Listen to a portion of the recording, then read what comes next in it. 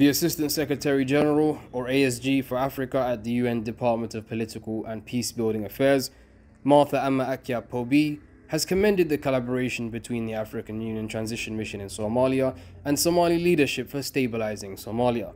At a dinner in her honor in Mogadishu, after a 3-day visit, the UN ASG noted considerable progress in the country compared to her previous visit. She emphasized the timeliness and insightfulness of her visit, reassuring ATMIS and Somali leaders of continued UN support. Somalia's State Minister for Foreign Affairs, Ali Mohammed Umar, lauded the AU and international partners for their role in Somalia's progress.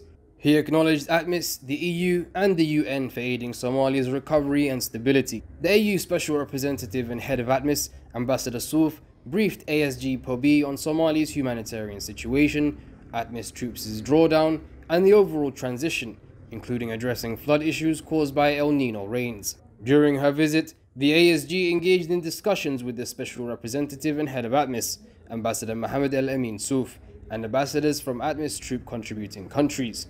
The dinner held at ATMIS mission headquarters was attended by high-level officials, including Somalia's State Minister for Foreign Affairs, Ali Mohammed Omar, the UN Secretary General's Special Representative for Somalia, Catriona Laing, the Assistant Secretary General and Head of UN SOS, Asia Kasira Kirabu, the UN Deputy Special Representative for Somalia, Anita Kiki Gebehu, ATMIS Force Commander, Lieutenant General Sam Okoding, the Deputy Force Commanders, and the Diplomatic Corps.